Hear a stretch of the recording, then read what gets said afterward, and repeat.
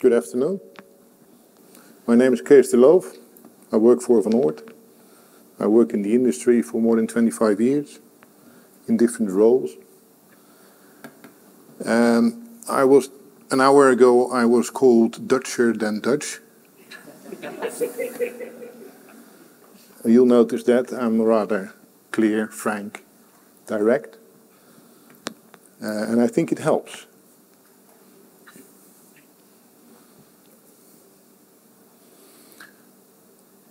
You've seen this. There's a legal and contracts compliance committee within IMCA. We have a purpose, we have a goal. We aim for equitable solutions between the parties in contracting. And then equitable solutions, in my mind, it means equitable for both parties, not only the employer or the developer or the financer behind those parties. We need to earn a buck as well, we the contractors.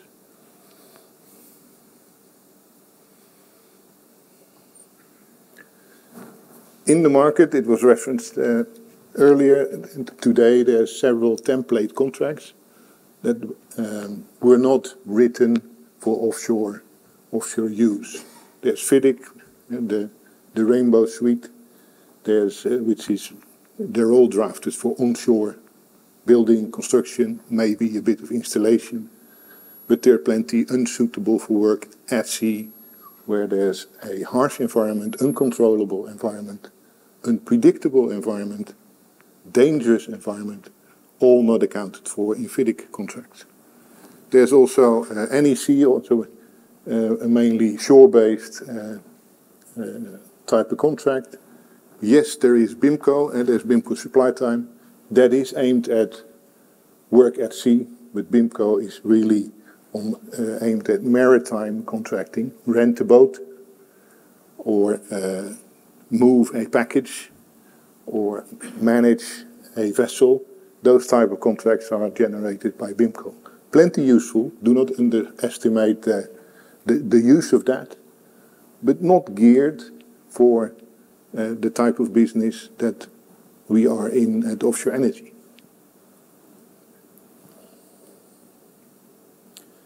The practice today, what we see is we have clients, they take lots of time, starting with a FIDIC, usually FIDIC-based contract.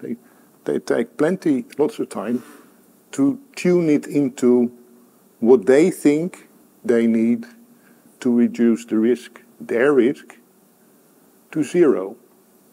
Meaning to say that all the risk, if it's up to them, lies with the contractor.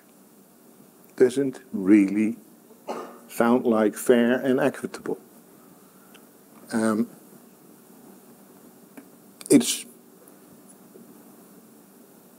We're looking for suitable amendments of the contract in the spirit of fair, equitable contracting. And what is actually worse, what we see happening is starting off with FIDIC, yellow or even silver, tune it into any contract that has zero risk for the employer. They take a year and very expensive lawyers to do that, to draft that contract, and then give the contractor, I don't know, 1 or 2 months time to react on it, which is not the best of practices if you look at fair contracting.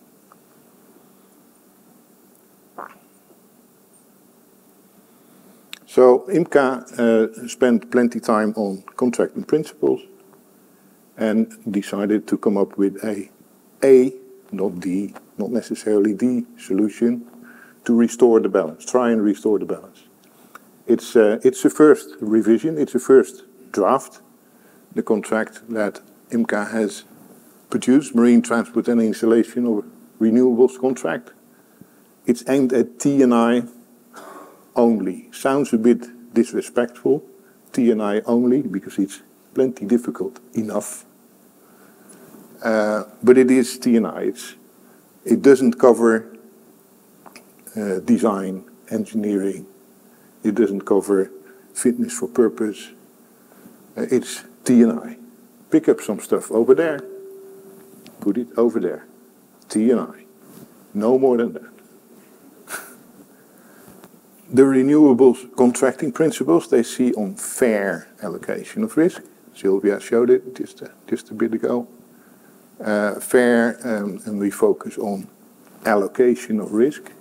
It says the party best placed to assume. What does that mean?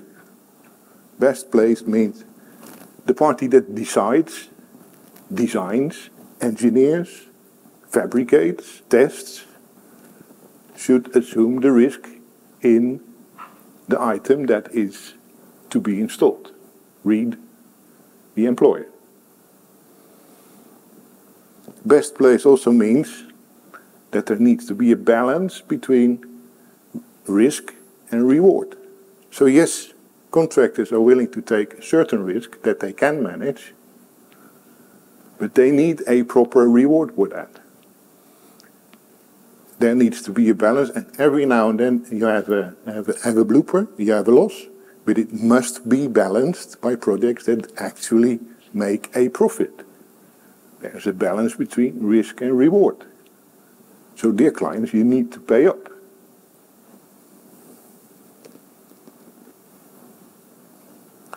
This template contract, it's the first version.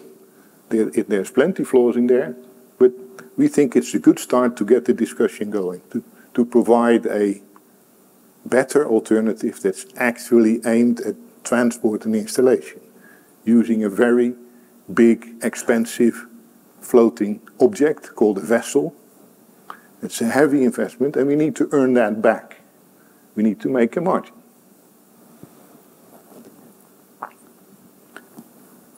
Here's a few, I'll touch upon them, each of them. Here's a few of the changes compared to the current practice of Philips Yellow.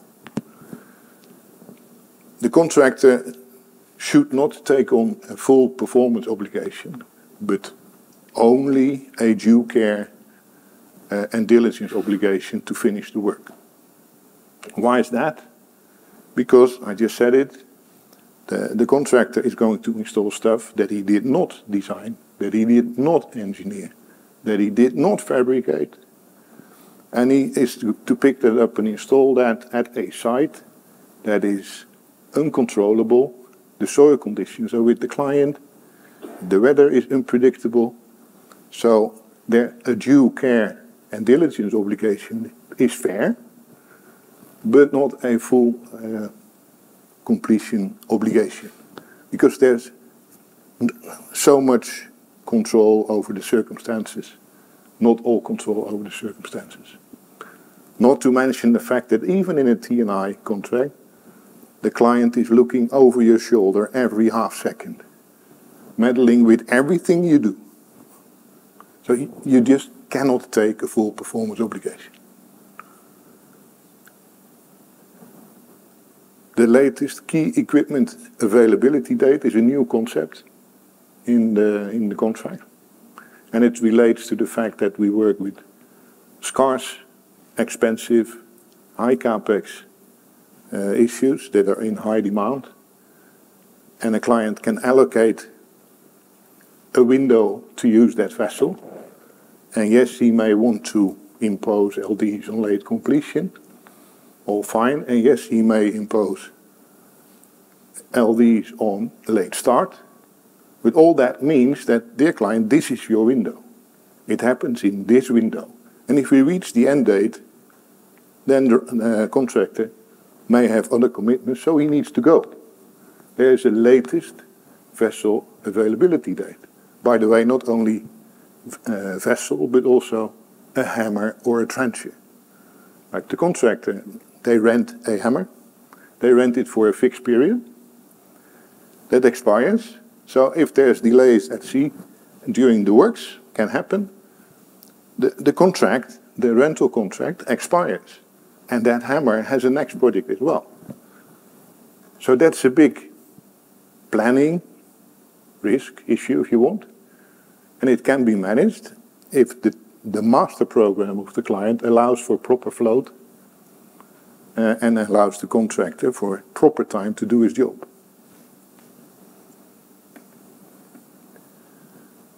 A clean knock-for-knock provision for liability and indemnity should be in a T&I contract. Well, I hope you all have heard about the advantages of knock-for-knock. It's avoiding double insurance. It reflects better the balance of interest and risk in the value of the assets in place. But I'd like to say a bit more about one important spin-off of knock-for-knock, as in it improves safety at sea. I've been a crew manager. I really care for the people that work at sea, and they should be as safe as possible. And knock-for-knock is one component in there. Like, if parties know that whatever happens, whoever is to blame, you still pay for your own damage, it means that you take extra care for the process that nothing will happen. If I know that you may make a mistake, but I still pay, I keep a sharper eye on what you do for the sake of my people and for your people. So knock-for-knock is paramount, plenty maximum important to use at sea. And offshore wind employers need to start to understand that.